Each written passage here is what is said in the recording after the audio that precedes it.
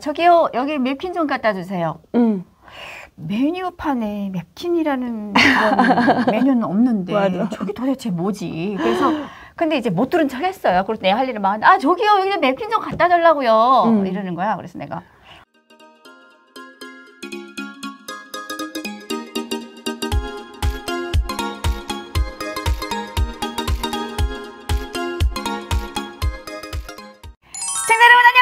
안녕하십니까. 네. 중고차는 유미카의 이유미입니다.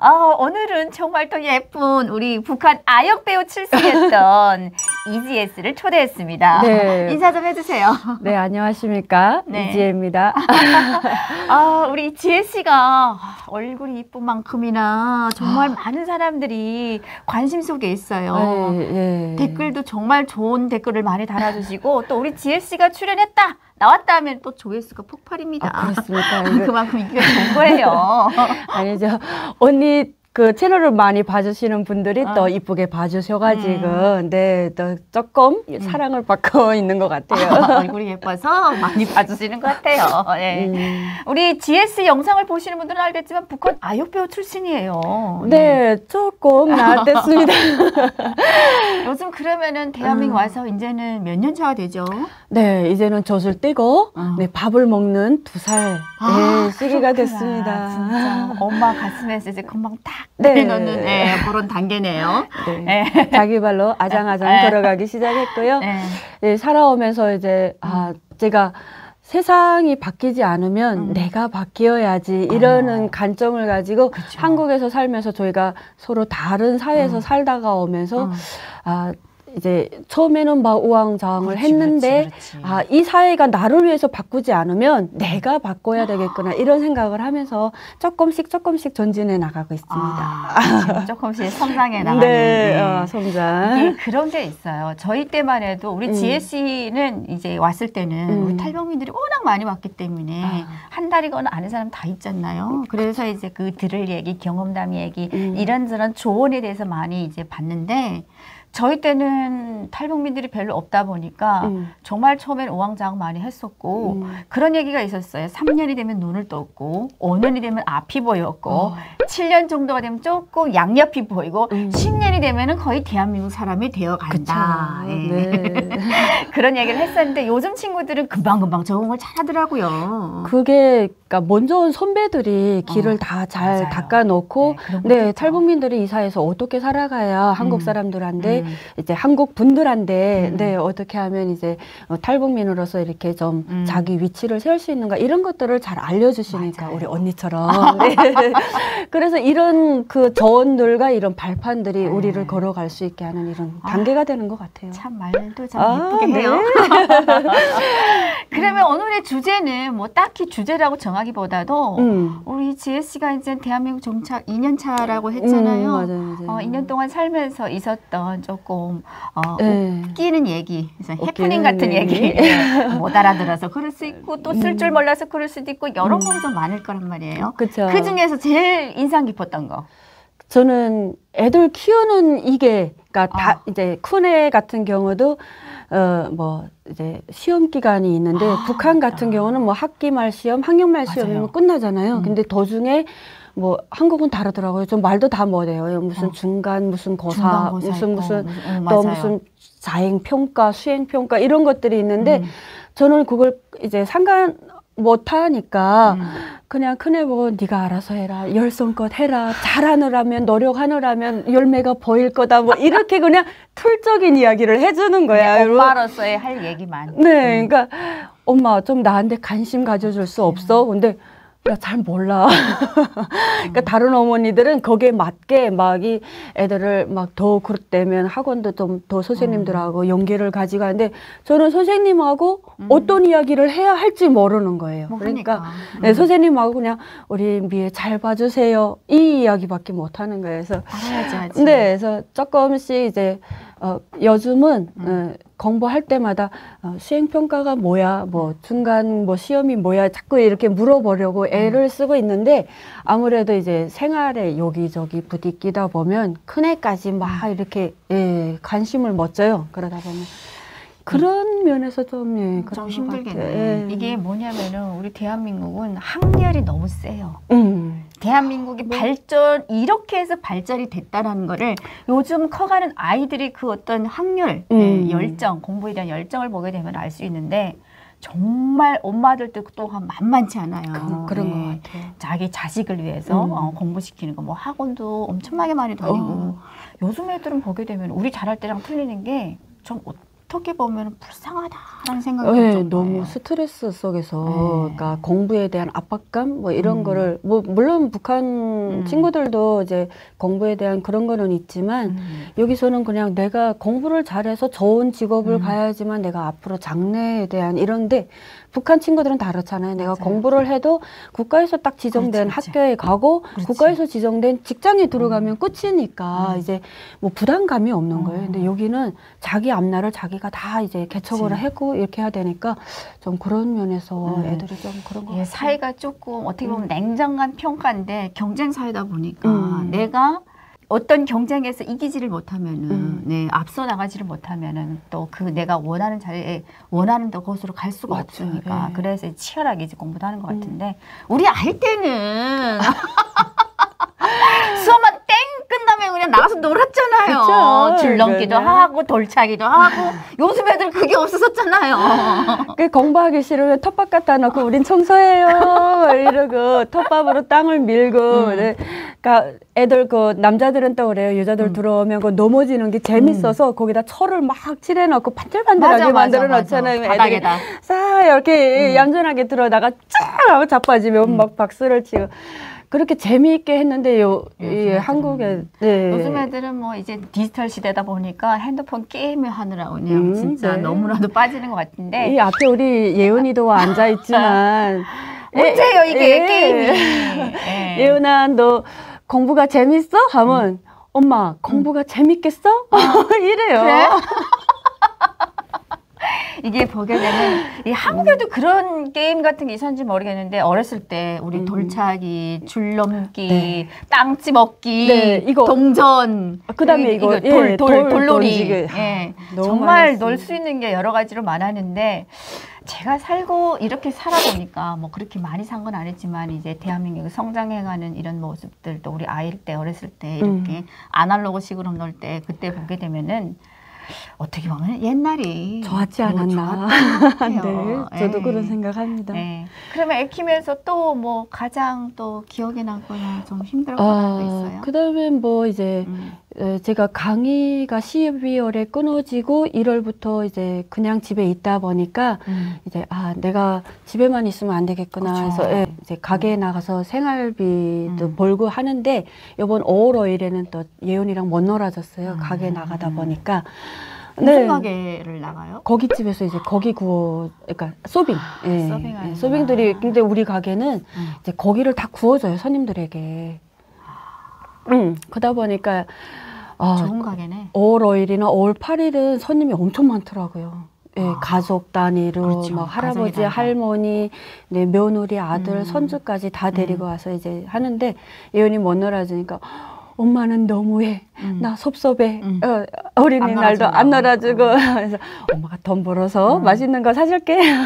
참 세상에 전 세상에 어린이날이라고 꼭 놀아줘야 된다는 어떤 의무감을 가지고 사는데 북한에는 뭐 그런 게 없잖아요. 하루하루 먹고 살긴다 보니까. 근데 북한에도 어린이날이 있잖아요. 6.6절이라고 소년단 명절이 있는데 너무 이제 한국과 저는 북한에서도 애를 키우고 한국에서도 애를 키워보지만 이제 이게 너무 다른 거예요. 북한의 6월 6일은 막 그 소년단에 입단하기 위해서 애들이 한 달 전부터 막 그 나가서 동원돼서 행사 준비하고 아이 때부터 당에 충실하기 위해서 그 빨간 거 매겠다고 막 선생님한테 막 잘 보여야 되고 공부 잘해야 되고 이런 거를 이제 하는데 지금 한국의 어린이날은 애들을 위해서 부모들이 그냥 정말 추억을 쌓아주고 저는 처음에 이제 식당 일을 했었었는데 저도 이제 말을 좀 못 알아들어서 조금 난감했던 그런 일들이 있었는데 혹시 그런 일들은 없었어요? 말을 못 알아듣지는 않는데 가끔 이제 띵해질 때가 있어요. 왜? 그냥 써줘 주세요 하면 되는데 이게 여러 가지잖아요. 후레쉬, 뭐 빨간이, 뭐 어떤 분은 이즈백이라고 하는데 그게 진로더라고요. 이즈백. 나는 술을 잘 몰라가지고 이즈백 주세요 하는데 머리에 이즈백 하고 갔어요. 소주 그 냉장고까지 갔는데 이즈백 하고 아무리 찾아도 이즈백이 없는 거야. 그래서 예, 그 다시 손님한테 물어보긴 좀 그렇고 옆에 그 이모한테 이즈백이 뭐예요? 진로. 그래서 아 진로구나. 그냥 진로라고 하실게지 하고 갖다 드린 거예요. 저는 처음에 그 서빙을 하면서 손님이 저기요 여기 냅킨 좀 갖다 주세요. 메뉴판에 냅킨이라는 그런 메뉴는 없는데 맞아. 저기 도대체 뭐지? 그래서 근데 이제 못 들은 척 했어요. 그래서 내가 할 일을 많은데 저기요 여기 냅킨 좀 갖다 달라고요. 이러는 거야. 그래서 내가 이런 거 없는데 아무리 생각해도 이번에까지 가서 뭐라고 어떤 답을 안 내려주면은 뭐라 할 것 같아서 죄송하지만 저희 식당에는 냅킨 메뉴가 없습니다. 하니까 저기요 초선적이냐고 그러는 거예요. 이제 그런 웃지 못할 에피소드도 있었는데 맞아요. 저도 네. 냅킨하고 물티슈를 많이 이제 헷갈리는데요. 이제 냅킨 달라고 왜 물티슈 갖다 줘요? 그러면 아니 그냥 휴지 같은 이런 거 주세요. 그건 밑에 있습니다. 네 그렇게 그러니까 못 알아들어서 그렇죠. 그러니까 이게 빨리빨리 캐치가 안 되는 거예요. 이게 뭐냐면은 한국은 이게 조금 이렇게 간단한 외래어를 많이 쓰다 보니까 우리는 굉장히 이게 혼돈이 되는 거예요. 저희 모란봉 클럽에 나왔던 그 이숙정 우리 고향 언니인데 그 언니는 식당에서 저기요 여기 셀프 좀 갖다 주세요. 셀프. 그러니까 아니 물은 셀프인데요. 그러니까 셀프 갖다 단 말이에요. 기가 찬다. 그래서 그 시장에서 빵 터졌다 하더라고. 그러니까 그 착각을 한 거야. 물을 보고 셀프라고 하는구나. 네, 이해가 갑니다. 그렇죠. 그러면 또 이제 살면서 지금 2년 차가 되어갔는데 또 좀 좋았던 거랑 또 뭐가 있을까요? 저는 뭐 지금 생활에 많이 이제 만족을 하면서 그렇죠. 만족하죠. 네, 그냥 뭐 내 인생에 한국에 와서 살게 된 것도 뭐 네, 지금 뭐 좋고 더욱이나 여기서 이제 애들과 함께 같이 사는 것도 저는 될수록 많은 것을 만족하면서 살려고 하고 있어요. 애 둘 키우니까 요즘 애들은 보니까 학원 이렇게 학교 가서 공부하는 거는 무료래 여기도. 네, 고등학교도 이번에 무료가 됐잖아요. 얼마 좋아요. 우리 북한에 있을 때는 이렇게 무료라는 거를 알지도 못했는데. 근데 무료긴 한데 북한은 무상교육이라고 하기는 한데 뒤에 들어가면 다 돈이야. 그렇죠. 예, 그러니까 그 학급장 반장들이 선생님을 먹여 살려야 되잖아요. 학급 담임 선생님을. 그러니까 말만 그러니까 겉사 속자라는 게 겉은 사회주의, 속은 자본주의 이렇게 말할 수 있다는 거죠. 이제 학교 뭐 그 앞에 간판은 명칭은 무상교육이라 하는데 실질적으로 내막은 이제 돈 내라는 게 너무 많으니까. 공존하죠. 근데 더욱이 고등학교 학생들 같은 경우는 학원비도 엄청 하더라고요. 그래서 야, 너 왜 그렇게 학원비가 비싸니까? 엄마, 나 고등학교야. 올라갈수록 비싸더라고요, 이게. 그래서 그냥 하나만 다녀. 네, 그냥 하나만 다니라고. 엄마가. 근데 요즘 애들 하나만 다녔으면 또 안 돼요. 일단은 애가 착하니까 그래 그럼 엄마 내가 하나만 다닐게. 그러고 있어요. 그래서 내가 자기가 알바해서 하나 더 다니겠다 하는데 알바하면 공부하는 시간이 잘리잖아. 그래서 그냥 알바하지 마. 엄마가 어떻게 하나. 내가 날 팔아라 막 이러고 있어요. 학원비 때문에. 왜냐면은 애들은 남들이 친구 또래 애들이 학원을 몇 개씩 다니는데 맞아. 혼자 한 개 다니고 그러면 조금 살짝 위축되는 것도 있을 거예요. 그러니까 엄마한테 조금 학원을 더 다니게 해달라라고 하는데. 근데 애가 그런 말을 표현은 잘 안 해요. 뭐 근데 와서 얘가 그러니까 적응을 잘하다 보니까 학교에서 그나마 적응을 잘 하고 있더라고요. 그러니까 친구들도 한 서너 명 이렇게 딱 사귀고 있는데 걔들이 어느 학원 가면 이제 같이 가는데 하나만 다니는 거예요. 얘가 수학이 조금 내리서니까 수학을 다니는데 본인은 뭐 국어도 다니고 싶고 영어도 다니고 싶고 하는데 그 국어를 이제 부모가 다 해줘야 되는 게 의무라고 생각을 요즘에는 그 학원을 못 다니면은 애들한테서도 살짝 조금 좀 그런 거 왕따 아닌 왕따를 당하는 경우도 있어요. 쟤네는 뭐지? 막 이러면 그리고 또 저는 이제 대한민국 와서 좀 놀랐던 게 뭐냐면 저희 그 유미카 고객님 중에 강남에서 유명한 수학 학원 원장님이 계세요. 정말 유명한 학원인데 그런 원장님의 얘기를 쭉 듣다 보면은 강남의 학렬은 정말 장난 아니더라고. 부모들까지. 네, 부모들까지 치맛바람이 정말 세요. 근데 저는 이제 그런 것까지 학렬이 좋고 학렬이 뭐 세고 뭐 엄마들 치맛바람 이것까지 다 이해가 되는데 이야기를 듣다 보면 이제는 선생님의 위치랑 학생의 위치가 바뀌는 경우도 있더라고요. 저는 그거에 대해서는 조금 사실 사회에 대한 어떤 좀 잘못된 흐름이라고 생각을 해요. 왜냐면 어디까지나 선생님은 선생님이고 그쵸. 학생은 학생인데 너무 여기는 학생들이 학부모들이 이 학원을 먹여 살린다. 돈이잖아요. 그쵸. 그런 생각을 하다 보니까 무조건 선생님은 학생에게 내내해야 되고 학생은 자기가 응당하게 생각하고 예. 막 선생님한테 이걸 아무 때나 막 식사하는 데도 와가지고 문제 풀어달라 막 이런 경우도 있다 하더라고요. 물론 뭐 저희 때는 뭐 생각지도 못하고. 그렇죠. 저희 때는 선생님이 순번대로 세워놓고 때렸어요. 말을 안 들으면은 여기 당기고 여기 당기고. 저는 한번 이제 학교 때 이제 수업 시간에 한번 지각을 했는데. 그러니까 남자들은 여기를 다 당겼어요. 아파서 말인데 여자니까 여기 못 당기잖아. 그러니까 이 살에다가 선을 하나 놓고 때리지. 이 살을 이렇게 하는 거야. 그러니까 이 살을 꼬집는 것처럼 쫙 하는데 그 전기감, 그 아픈 그 선생님들이 때리는 방식도 다 틀려요. 다 틀려요. 매 선생님마다. 저희 때는 우리 선생님이 이렇게 세워놓고 말 안 들으면 손반대 이렇게 조금 이렇게 몽둥이를 이렇게 때렸는데 지시봉. 그러니까 지시봉 네, 막 맞아. 때렸잖아요. 그 기억이 아직도 잊혀지지 않는데 옆에까지 맞았어요. 내 순번이잖아. 근데 내 순번이 오기 전에 그러면 더 때려요. 더 때리지 않는데 왜 옆에서 소리를 지르냐.